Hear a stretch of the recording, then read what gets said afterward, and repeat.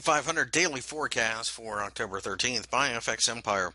The S&P 500 went back and forth during the course of the day here on Monday, but the most important thing on this chart that we see is the 2020 handle. That is an area that we've pressed up against twice now in the last 2 days, and also saw as significant resistance previously. So having said that, it looks like we could get a little bit of a pullback, but really we should see plenty of support below.